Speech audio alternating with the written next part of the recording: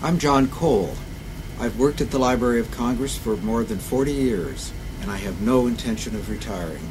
I am the founding director of the Center for the Book in the Library of Congress, which promotes books and reading. I'm also a historian of the Library of Congress, so I know lots of inside stories that I'd like to share with you. For example, did you know that the Library of Congress last year received more than 50,000 letters from students telling us about books that had helped shape their lives? Taking a cue from my own project, today I have two books that helped shape my life, and I'd like to tell you about them. The first is called The Scholar Adventurers by Richard Altick. It tells how research and books can be fun. I read this when I was, I think, in high school, perhaps in college, and these are wonderful tales of research with personal papers, and I learned about manuscript collections and what it took to bring a manuscript collection into an institution.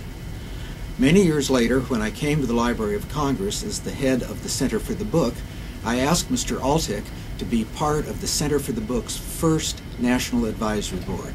He did come, and I did have a chance to meet him, but to my amazement and dismay, he said no, he didn't have quite enough time to spend on such an advisory board. Well, that happens sometimes, but I treasure what he did in producing this book, which helped shape my life. A second one is a book of writings from the Federal Writers Project, which I picked up in a used bookstore. This one has more of a professional connection, because in my first years at the library, I was a collections librarian, and I discovered that the Library of Congress itself had in a warehouse, of all places, a lot of the primary resource material from the federal arts projects.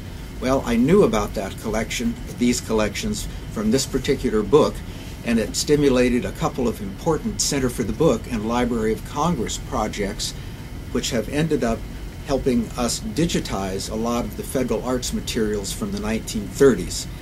A wonderful project in particular was to bring back in 1994, everyone who was still alive, who'd worked on any of the federal arts projects, and we interviewed them, and in fact have continued to work with them as long as they're still with us for making these collections more usable.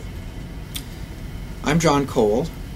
I hope you join me again on redroom.com to continue our conversations about the Library of Congress.